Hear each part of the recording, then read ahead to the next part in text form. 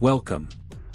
In this video we will talk about code P0256, its symptoms, causes and possible solutions.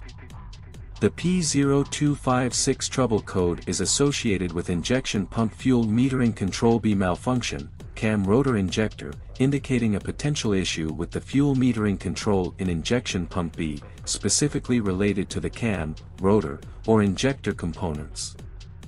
This code is commonly found in diesel engines with multiple injection pumps. Code symptoms P0256. 1. Illuminated check engine or service engine soon light on the dashboard. 2. Decreased engine performance. 3. Issues with fuel delivery or injection from injection pump B. Causes of the code P0256. 1. Faulty components in the fuel metering control of injection pump B, such as the cam, rotor, or injector. 2. Wiring issues in the fuel metering control circuit of injection pump B. 3. Issues with the engine control module, ECM.